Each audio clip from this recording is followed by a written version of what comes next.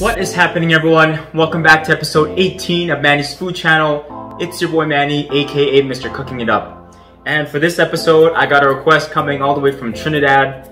And this actually came at a perfect timing because unfortunately here in Calgary, I think we'll be seeing the dreaded winter soon. And what better way to start off the winter than to sit down and have a delicious bowl of ramen. Now, there isn't a lot of step to this, but it does require some effort and time, unlike the other videos that I've made before. But the great thing about it is you can make some of the components the day before, and the next day all you have to do is just put it together. So without further ado, let's get down to business.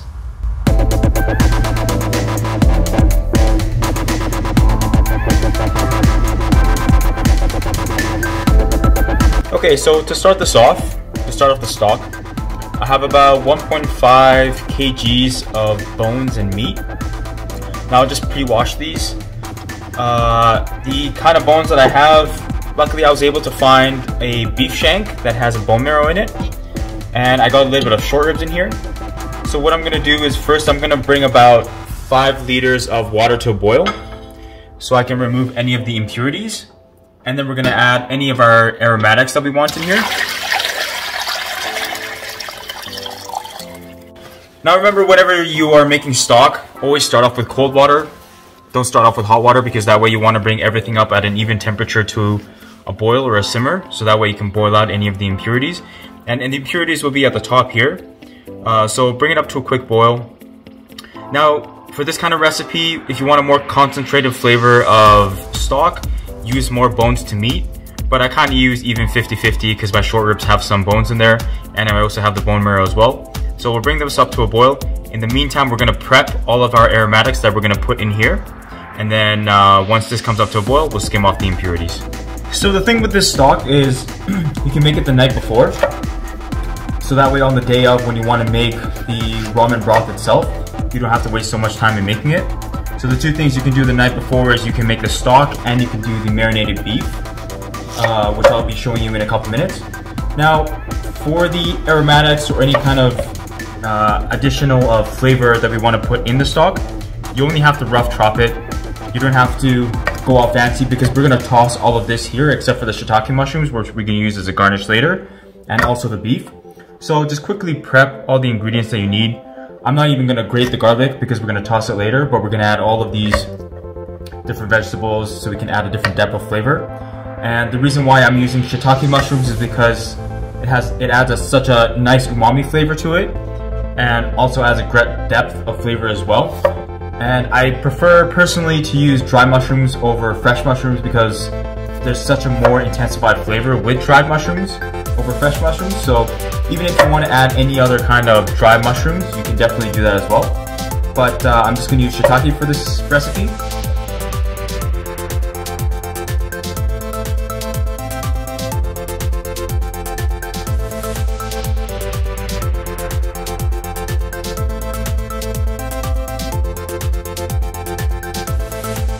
Now another reason why I want to show you how to make stocks is because stocks are extremely easy to make. And the stocks that you buy in store are never really going to taste the same as the ones that you make in-house. And they're not that hard to make. Once you know the foundation of how to make a stock, you can put your own twist and different kind of variations on how to make a stock. But when you make your own stock, it's going to be a lot more flavorful than the ones you buy in store. So as you can see at the top here, these are the impurities. Usually that's the blood or any of the excess stuff that are in the bones that you don't want in your stock, because you want a clear flavor as well as clear looking stock when you're eating it. So I'm just gonna skim off the top, and I'm gonna do this a couple times. It's okay to remove water while you're skimming it because we added excess water, so that way we can account for any lost liquid that we remove. So now I'm gonna bring this back to a boil. It was just boiling 30 seconds ago, so I'm just gonna bring it up to a boil. Continue to let it simmer for probably 5-10 minutes until I remove any of the excess impurities.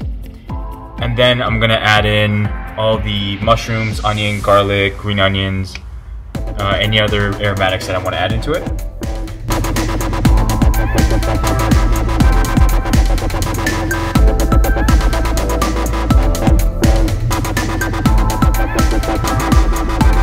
So for now, I've skimmed off as much as I could at the top. can still see that there's some impurities coming up, but throughout the cooking process, when I'm making the stock, I'm gonna be skimming it along the way as well. But for now, I'm gonna stop skimming, and what I'm gonna do is I'm gonna put in all of the veg that I'm gonna use to flavor the stock. So I'm gonna toss in all the onions, the ginger, the garlic, the green onions, and shiitake mushrooms. And we're gonna let this boil, or sorry, not boil, we're gonna let it simmer for about 2 hours, uncovered, because we want the smell and we want the water to evaporate as well. So I'm gonna add in everything here, give it a good mix, and every so often, make sure you skim the top. And by the time we're done, the meat should be nice and tender that we're gonna use inside the ramen. And the stock should have a nice intensified flavor. But while we're waiting for this to cook, we're gonna be moving on to marinating the meat for the garnish of our ramen. Okay, so while we are waiting for the stock to cook, we're gonna prep the marinated meat that we're gonna use as a garnish on top of the ramen. So first I'm gonna add some water, sugar, soy sauce, some sesame oil, and finally togarashi spice. Now togarashi spice is a Japanese spice blend. You can buy it at any Asian supermarket, such as T&T, and sometimes Superstore sells them, but it's very rare that they do. So what we're gonna do is we're just gonna give this a quick mix. It's gonna be a very simple marinade. And then now we're gonna prepare the beef that we're gonna toss in here and let marinade, preferably overnight. Just like we will do with the stock, is we'll cook it and then we'll leave it in the fridge. So that way both the flavor of the marinade as well as the stock intensifies overnight. And on top of that, it removes some of the workload that you'll have for this recipe. So now I'm gonna set this aside and we'll prepare the meat. Now the meat that you want to use is completely up to your preference. What I have here is a beef flank plate. The reason why I got this is because there's a lot of fat around it and nice marbling inside. And what marbling really means is just the intramuscular fat that's inside the meat that provides nice depth of flavor and moisture. My personal preference is I like to use deboned short ribs. So that's also another option that has really good flavor and nice amount of fat. Now, just to give you guys an idea of how I'm gonna cut this, if you're thinking about the bowl, which is this bowl that I'm gonna use for plating, you don't want it to be too big and you want nice slices around your bowl, depending on how you're serving it. So what I'm gonna do is I'm gonna cut into nice thick slices. Remember to always cut against the grain, you don't wanna cut with it, because you want a nice tender meat. If you cut it with the grain, sometimes it doesn't hold the shape very well and it might be too tough. So I'm gonna cut it into nice thickness. Probably I would say around 1/4 inch, 1/4 to 1/2 inch. And what I'm gonna do is I'm simply gonna cut it in half. Nice even slices and nice thickness as well. Don't be stingy with the thickness because you wanna have a nice amount of garnish going throughout your ramen. So now I'm just gonna continue to prep this meat and then we'll add it into the marinade.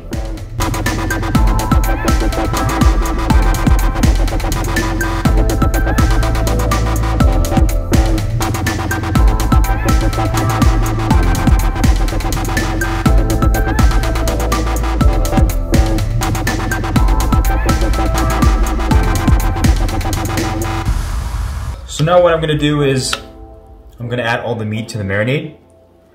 I'm not gonna remove any of the excess fat that's at the bottom here. It's not too much. And the reason being is because when I cook it, I'm gonna render down the fat anyways. And pretty much what rendering means is I'm gonna melt down the fat. So I'm gonna be marinating this for about 2 hours, just for the same time frame as I'm cooking the stock. But preferably, if you marinate it the day before, it tastes a lot better. All I'm gonna do now is I'm gonna cover this up, leave it in the fridge, and we're gonna move on to prepping the ingredients to make the ramen. And then we're gonna prepare the garnish and our toppings for the ramen as well. Okay, so now we're gonna move on to the prep. there isn't much to do. All we have to do is finely dice some shallots, grate some ginger, and grate a couple cloves of garlic as well. Now, I like tofu, so I'm going to be tossing in some tofu puffs. These are pretty much just some deep fried tofu that you can buy at any supermarket. And the other thing I'm going to be tossing in too is some shimiji mushrooms. All I did here is I just trimmed the bottom and cleaned them. So now I'm just going to quickly prep the shallots and the ginger and garlic as well. And then we can start to straining the stock. And then we can move towards making the ramen broth.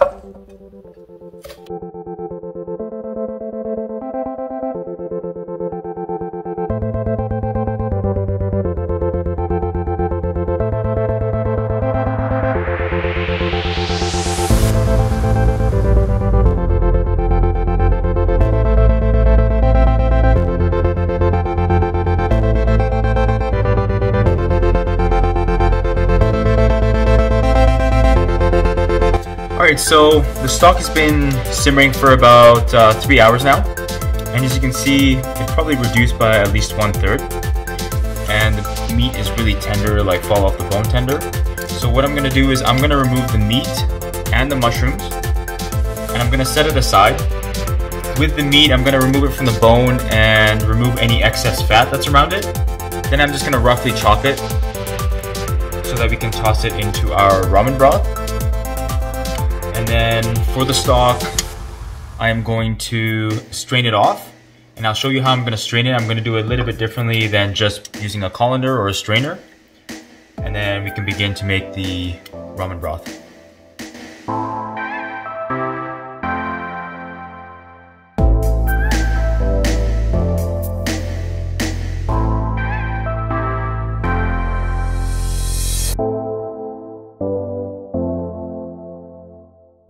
Alright, so now what I'm going to do is I'm going to put a strainer on top of another pot, and I'm going to use a cheesecloth. The reason why I'm doing this is because I want to remove as much impurities as I can, but if you don't have a cheesecloth, that's totally fine. You can just strain it through a strainer.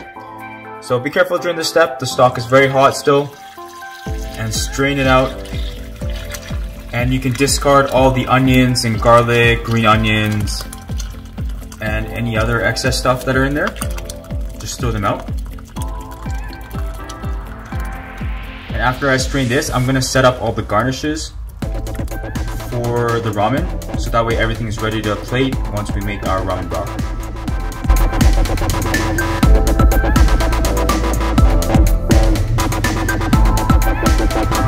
And now we have a very clear broth. As you can see, there's no impurities, nothing in there. It's a very nice flavor infused stock. Now we're going to move on to preparing the garnishes, including the marinated beef, and make the broth. Okay, so before I start prepping what I need to for the garnish, I'm just going to explain what kind of garnishes I'm going to use. I'm going to be thinly slicing some green onions. I have a piece of nori, which is dry seaweed, a touch of togarashi, which is that Japanese spice blend, some shiitake mushrooms, which I will be removing the stems, some toasted sesame, a little bit of corn, a hard-boiled egg, as well as the beef that we had that we were using for the stock. Now for this beef, all I did was I shredded it, I removed any excess fat, and removed the cartilage as well. So all we have here is just pure meat. It's up to you as to how much beef you want to put inside the ramen broth. But I'm going to be putting probably around 200 grams just to show you guys or give you guys an idea about how I'm going to make the broth. But the first thing I'm going to do is I'm just going to slice up these onions here.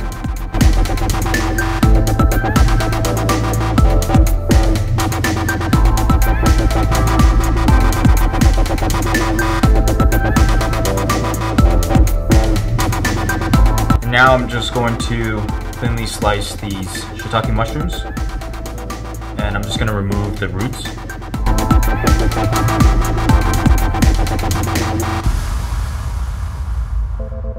Okay, so now we're ready to make the ramen broth. First I'm going to add a little bit of sesame oil. I put this on just medium heat. I don't want it too high because I don't want to burn anything, and we don't want to burn the sesame oil either. So first what I'm going to do is I'm going to toss in the shallots and just sweat them off for a couple minutes.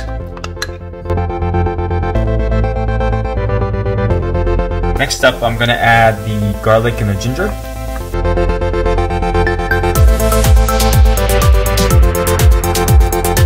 Now I'm gonna toss in the miso paste. I'm using red miso paste here. I chose this over white because I like the flavor. It's more intensified than the white one, I feel. But if you can only get your hands on the white miso paste, you can definitely use the white one as well. And then along with the miso, I am going to throw in just around a tablespoon of toasted sesame. And I'm just gonna quickly saute this for maybe a minute or two before I add in the beef and then the broth.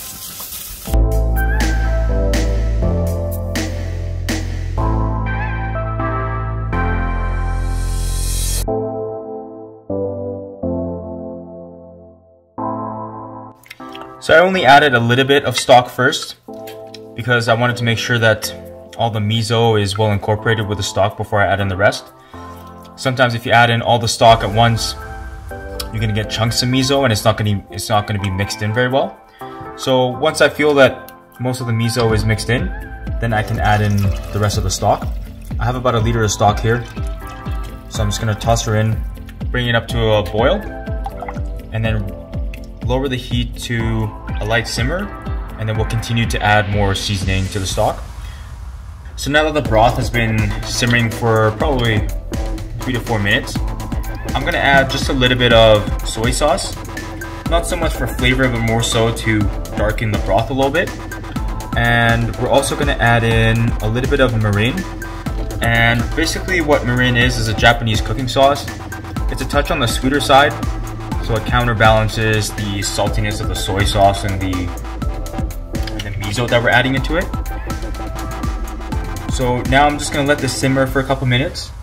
And the only things I'm gonna do right now is I'm gonna add in the mushroom in a couple minutes after this simmers, as well as the tofu.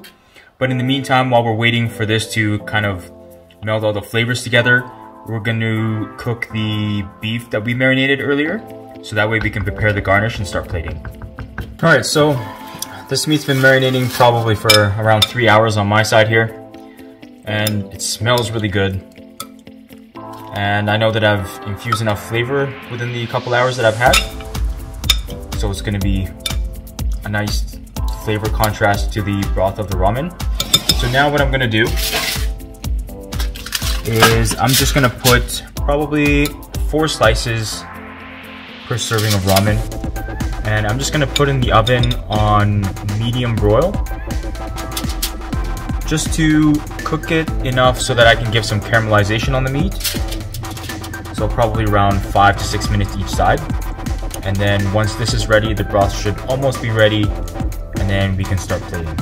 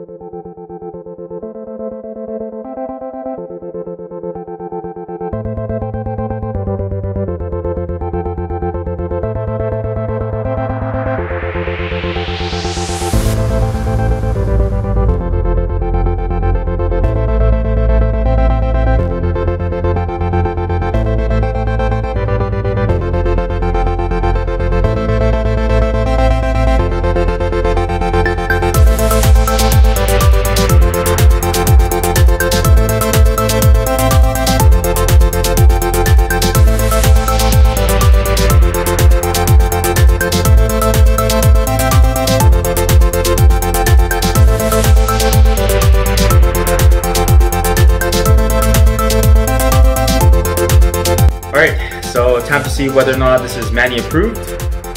Cheers. I'm gonna try a bit of the beef too. Absolutely freaking delicious. The miso is very mild in the background, and the beef is very succulent, very moist, very juicy. And the added umami of the mushrooms just complements the whole dish. It's really, really good. And it's a great way to start off the winter time. And although there's a lot of components to the dish, you can definitely separate it into different components, so that way you can make it a couple days in advance, so that on the day of, all you have to do is just assemble it. But thank you very much for the request. I hope everyone enjoyed this video. If you did, please comment, like, and subscribe to my channel, and I look forward to seeing everyone next time.